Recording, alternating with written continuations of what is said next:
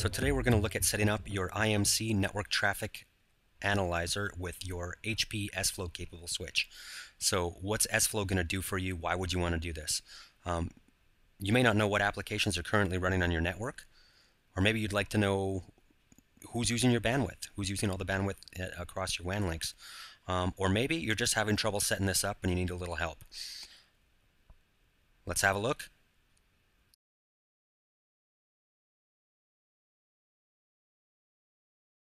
So the first thing we need to do is log into the switch and go into system view mode. Right, this is equivalent to enable mode on a Cisco switch. We're going to display commands to show you what we've already got set up here.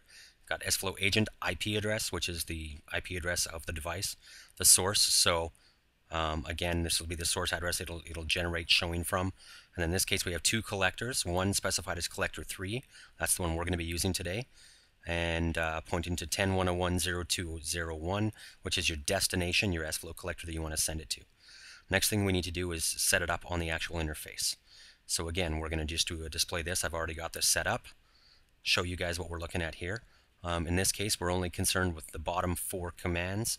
The sFlow sampling rate, sFlow flow collector, that's where we define which collector we're going to actually send this to. For additional information, please refer to the documentation.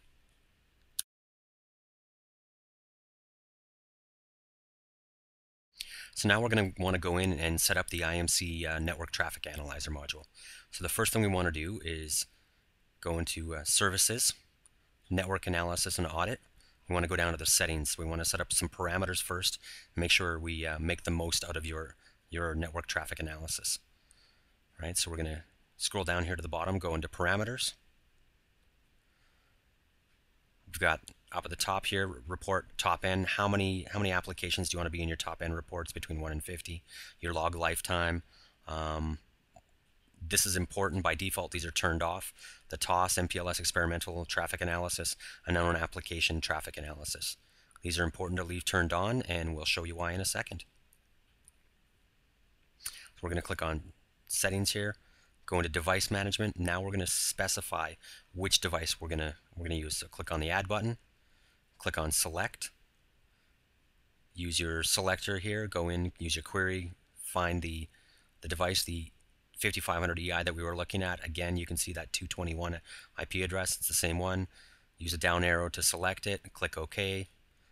Automatically this will populate with all the appropriate information. We're good to go here. Click OK.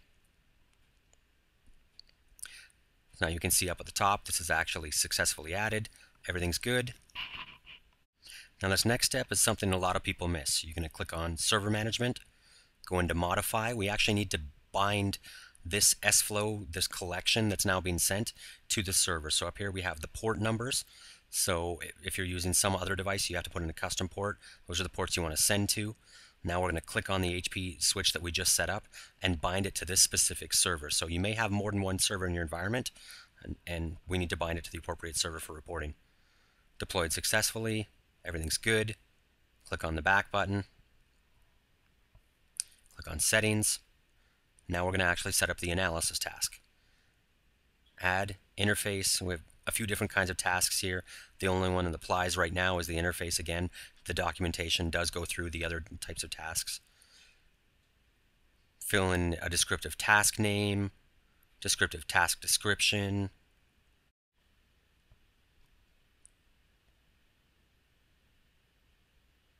We'll use basically network traffic analysis. I know this is connected to the internet gateway, so maybe we'll call this internet.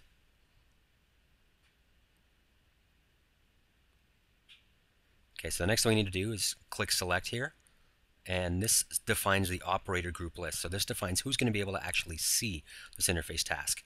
So if perhaps you create an interface task and you can't see it later, you didn't check that checkbox. Now we're going to say gigabit Ethernet 102, check the interface we actually want to report on. This corresponds to the switch config that we did earlier. Click OK. Again, everything's good here. Click. Now this may take a few minutes for this to start populating data, so don't be too concerned if you don't start seeing data right away. So now we're going to click on the actual task we created and look at that. We've got data.